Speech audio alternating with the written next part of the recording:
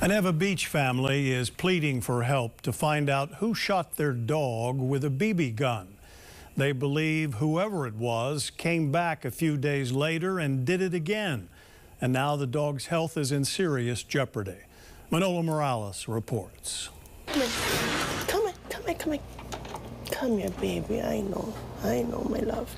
Ziggy, an English bulldog, hasn't been himself in the past week. At 2 years old, he's normally a bundle of energy and loves playing with the kids.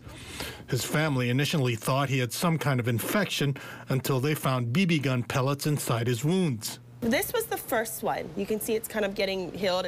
That was disturbing enough, but then they found fresh wounds a few days later. I woke up and he had a new one right in his paw. And then he had more. And then just last night, we found 3 more. So whoever is doing this, it's more than one occasion. It's more, they came back. Ziggy normally likes to stay outside during the day, and he stays in this cage. The family tells me whoever did this must have gotten real up close when they shot him multiple times. It's kind of like violating, like terrifying to know that there's somebody that can keep coming here. Boudreaux says there are several more BBs inside Ziggy's body that need to be taken out, but the priority for the vet right now is to take out what's causing his nose to constantly bleed. See?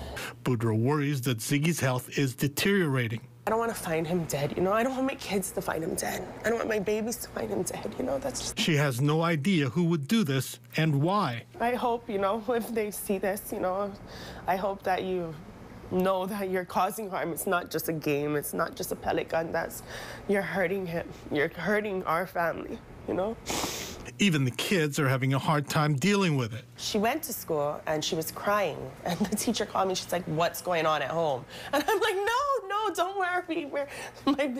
My dog is getting shot. And so then we kind of, you know, had to update everybody and let them know. HPD has opened a first-degree animal cruelty case, which is a felony. The family has started a GoFundMe page because Ziggy has multiple procedures ahead of him. We'll post a link on KHON2.com. Manola Morales, KHON2 News, working for Hawaii.